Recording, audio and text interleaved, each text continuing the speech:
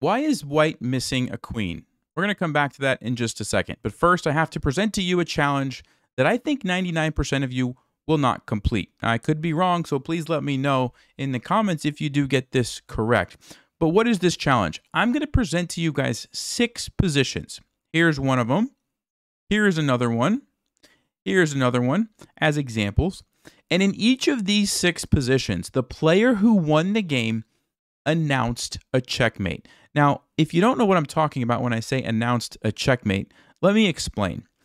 Before everybody played chess online, when you actually played over the board and you could see the person and hear the person and shake their hand before and after the game, there was a thing called announcing checkmate.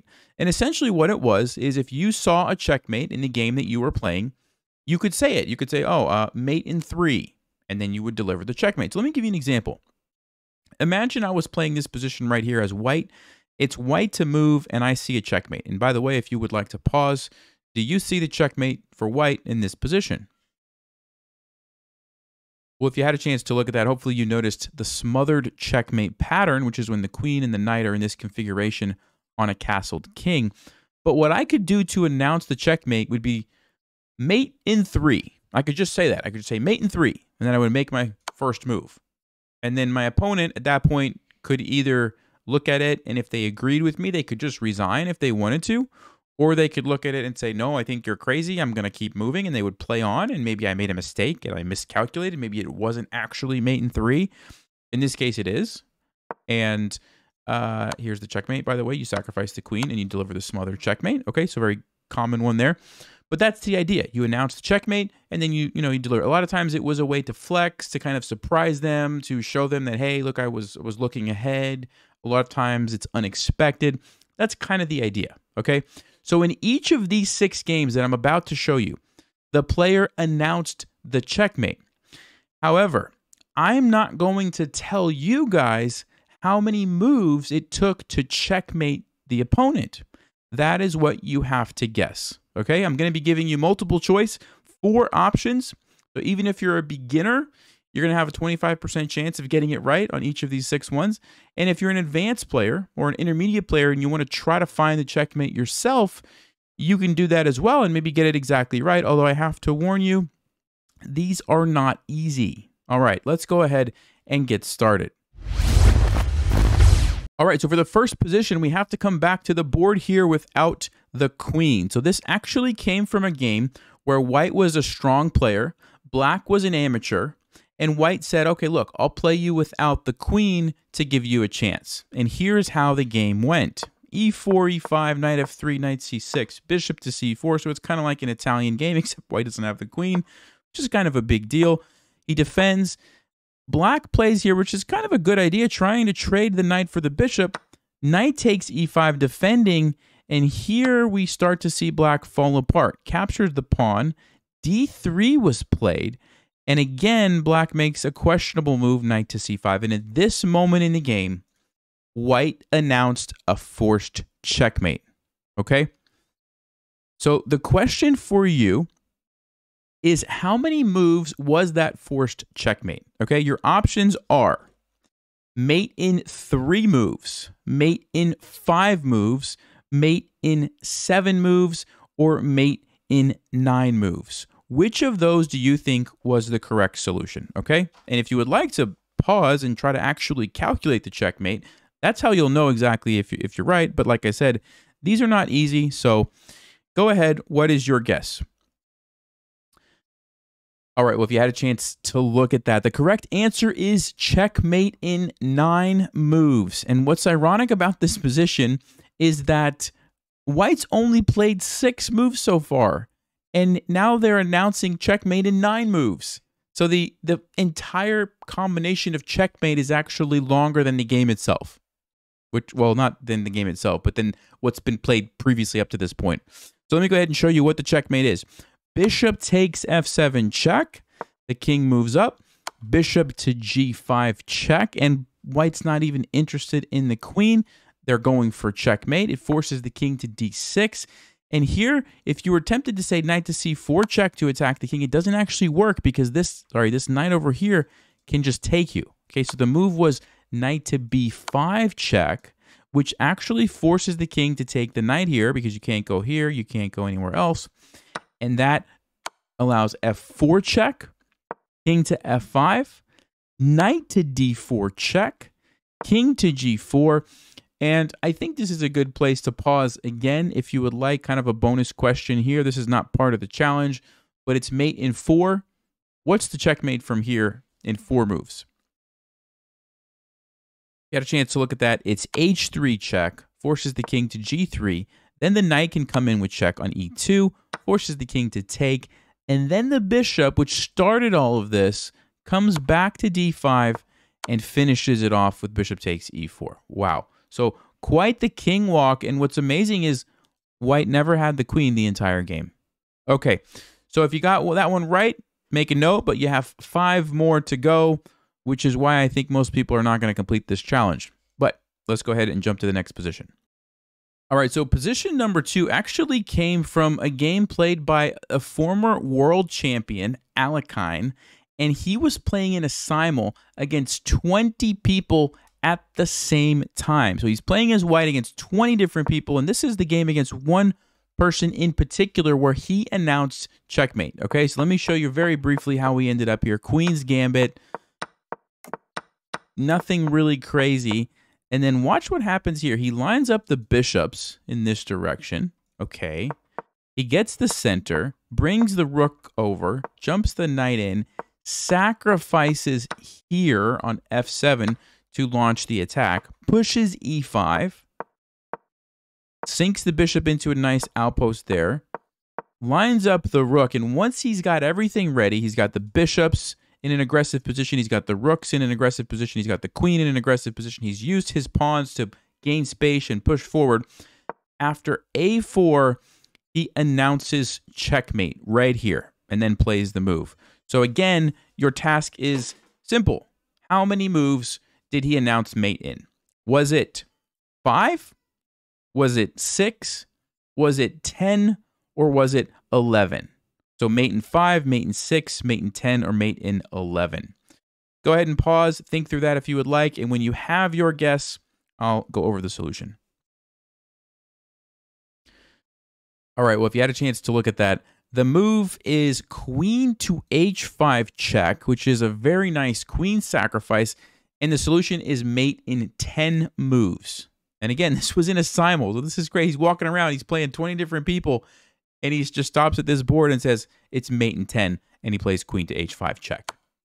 Let's take a look at why this is checkmate. Of course, you have to take it. If you don't take it and play g6, it's just over immediately because the bishop here is involved.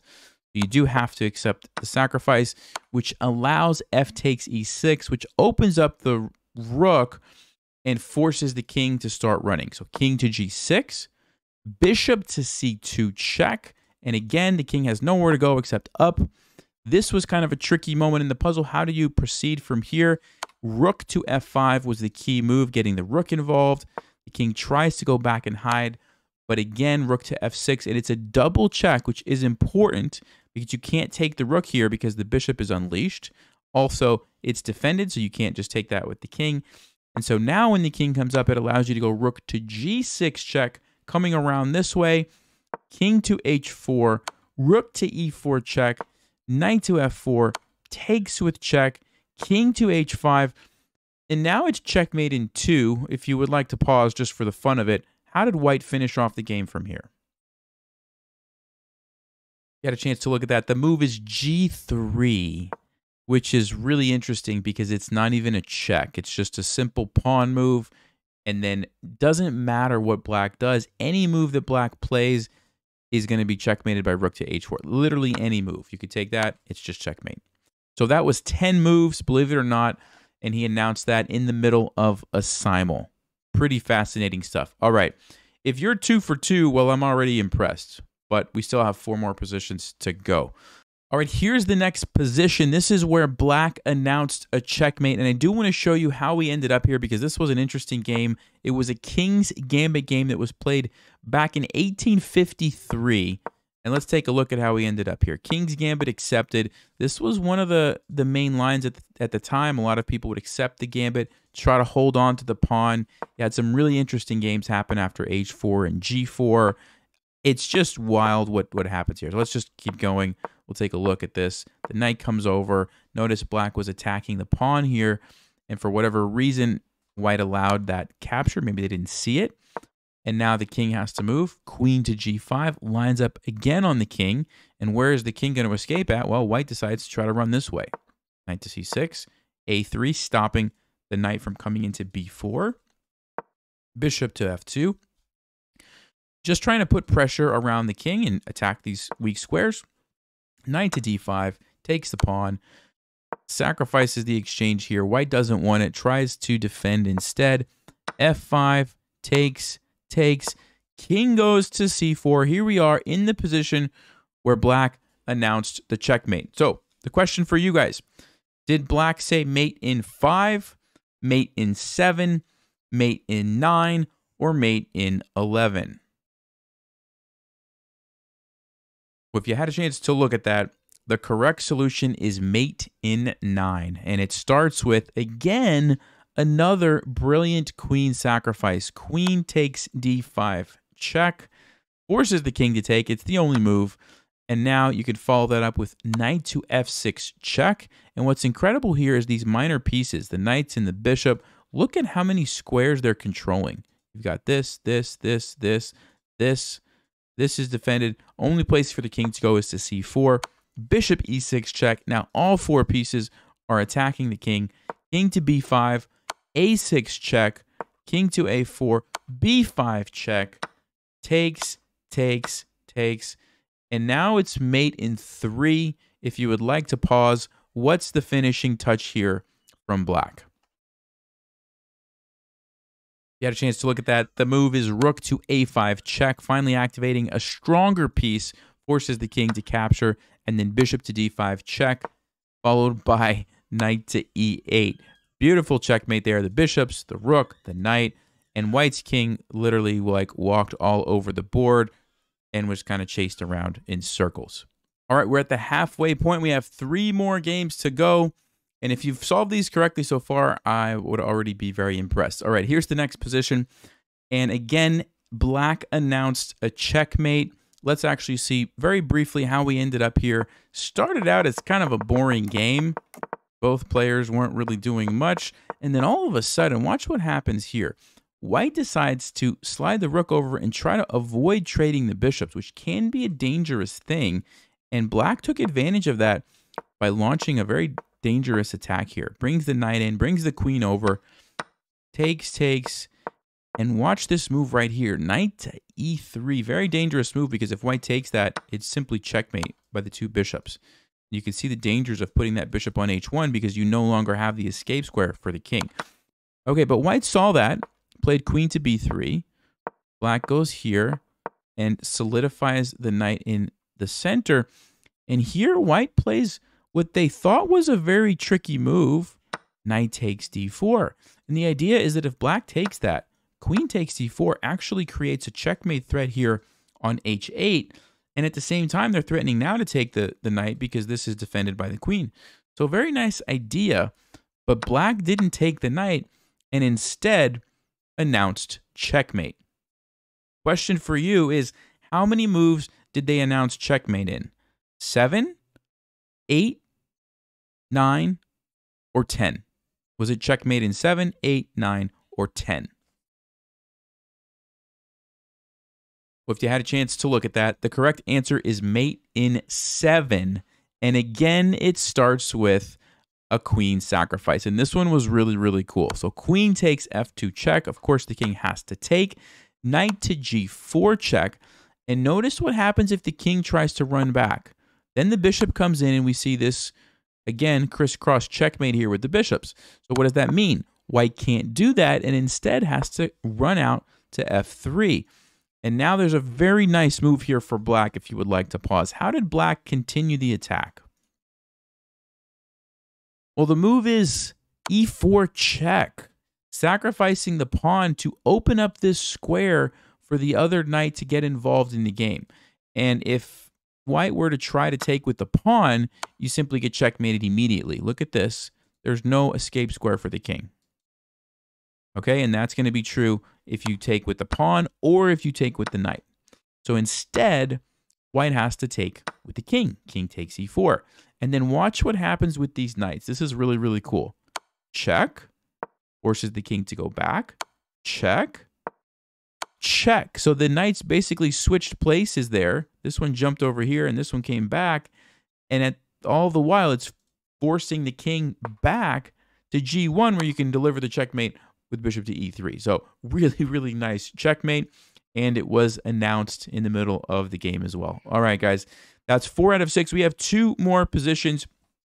Let's go ahead and take a look at the 5th one. Here's the position. Let me show you briefly how we ended up here. This was a Danish gambit, which is a very fun opening where you give up a whole bunch of pawns to get quick development. So d4 takes, c3 takes, takes. In this case, black decided to just accept everything, which is a lot of fun usually, in my opinion. And then we see some trades here, and then the knight jumps in. And what you'll notice about black's king is there's no pieces over there to defend it. The knight's been traded off. These pieces are still stuck on the back because earlier in the game when black was taking pawns, white was developing pieces, right? And now we can see why you might want to play an opening like this. The move here was knight to f6 check. Brilliant sacrifice to open up the king. And after bishop to d3, rook to e8, here is where white announced checkmate. Again, the question for you is, how many moves did it take white to checkmate black? Your choices are 4, 6, 8, or 10. Did white have checkmate in 4, mate in 6, mate in 8, or mate in 10? What do you think? Well, if you had a chance to look at that, the answer is mate in 8. 8 moves for checkmate, and it goes like this. Queen takes h7 check, and I want you to pay attention to black's king here. King moves to f8, okay? Queen check, grab the pawn, and look at this. The king again has to move to f8. Now queen h6 check, and this time you can't run here, because if you run here again, this is actually checkmate. Nice little checkmate pattern there. So the king has to move to g8 instead. Check with the bishop. This is another common mating pattern. If you haven't seen this one before, you want to remember this with the bishop and the queen. Check, check. And for the 3rd time, the king has to go to f8. And then there's checkmate on f7. Congratulations if you got that one. It was mate in 8. And this brings us to our final position of this challenge, which is right here. Let me show you briefly how we ended up here. And then you can guess how many moves it took. Knight to c3. Weird gambit here. Black decides to decline it by moving the knight and plays a terrible move, f6. All right, it's white to play. They announced checkmate. The question for you, how many moves? Was it mate in 3, mate in 6, mate in 8, or mate in 9? What do you guys think? Well, if you had a chance to look at that, the correct solution is mate in 8. And here's how it went. Queen to h5 check. And there's one thing I want to point out here. When I was looking at this, I was tempted to say bishop check first. And in my mind, I was thinking the king's going to go here. I could go check. He goes here. I could go check. He goes here. I could go check. Here. I could go check. He takes. And I could get checkmate. And I believe that's 6 moves, if I'm not mistaken. And that's what I thought maybe the solution was, but I actually miscalculated something, and I'll show you I'll show you right now what I miscalculated. 1, 2, 3, 4, 5, and it would have been 6 if if he did this. But instead, black can actually just take the pawn, which messes it up, takes more moves, not the solution. Okay, so that's what I didn't calculate correctly. So going back to here, the solution is queen check first. G6 is no good because, well, you have to play G6, but at least, actually, yeah, G6 you have to play. What I was going to say is king E7 is no good because then you have check, even faster checkmate, knight to B5, followed by check, check, checkmate. Okay, cool. So Black has to play, sorry, I'm getting myself confused. Black has to play g6. And then, now that your queen is on h5, you now can go into that same line that I just showed you where the bishop comes in, the king comes up, check, check, check, check, and what do you notice? The knight can't take the pawn like we saw before because the queen is sitting over there. So this was a critical move to throw in, okay? And now, after king takes b4, if you would like to pause, how do you finish off the game with white? You got a chance to look at that. The move is c3 check, and after the king moves to b3, you actually bring the queen all the way back to d1 and deliver the checkmate. Pretty amazing game there, and again, that one was also announced. Okay, well, congratulations if you solved all of those. Please let me know because I imagine you're in rare company.